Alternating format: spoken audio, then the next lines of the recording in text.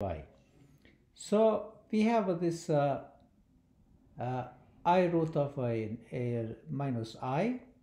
So we can write this in the form of the exponent fraction, which is a minus I. So let me take a pen.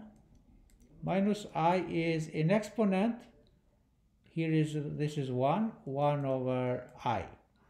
And this way we can write in different form. Minus I is an exponent, 1 over I is a minus I. But now we know this famous Euler formula, that is E in I exponent theta is equal with cosine theta plus I sine theta.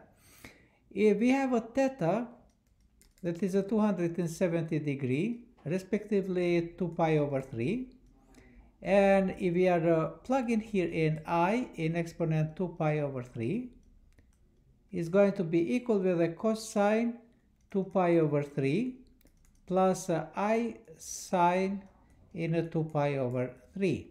And now this is going to be equal. Cosine 2 pi over 3 is a 0 plus I sine e 2 pi over 3 is a minus 1.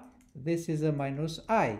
So what does it mean? E in I exponent theta, or respectively, just let me change this theta because we already replaced this one by 2 pi over 3, is equal with minus I.